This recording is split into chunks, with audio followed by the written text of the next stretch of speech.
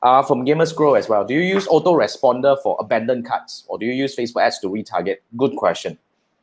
You always retarget abandoned carts, man. I mean, if you don't retarget abandoned carts, you're leaving money on the table. So you do retarget. Do you have a responder? Do you have email marketing as well?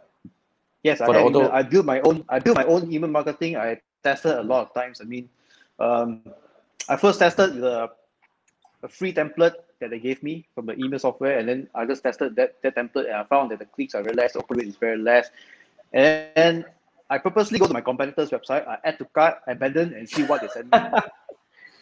I went so through you do a lot of research on them, Yeah, so I add to cart, abandon, and see what type of message they send me, and what message that makes me curious to click and open the email and see if I will click. Yeah, so from there, I crafted my own abandoned cart email sequence, and I drip them slowly, day 1, day 2, what should I send, all the stuff, and I see very good results from there.